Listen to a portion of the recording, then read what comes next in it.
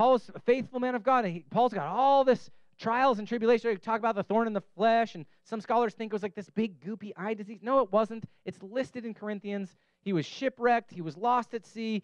He was in peril of his countrymen. He was in peril of foreigners. He went a day and a night in the water. He got bit by a snake. All these, he was stoned, not like with like Colorado stone, but like stones. That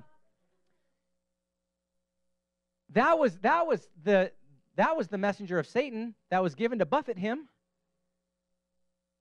That was the enemy testing him, this faithful man of God. Maybe some of you feel like, I've lost myself. Where was your point of greatest challenge? That's probably right where you are.